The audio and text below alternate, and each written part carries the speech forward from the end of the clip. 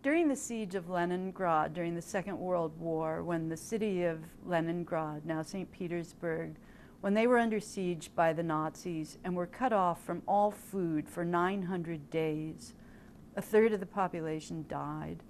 Every day, loudspeakers, people would recite poetry. This is what got the people of Leningrad through 900 days of deprivation, was the written word being spoken into their ears and lifting their spirits and giving them the heart to survive hard times. Without that written word, we are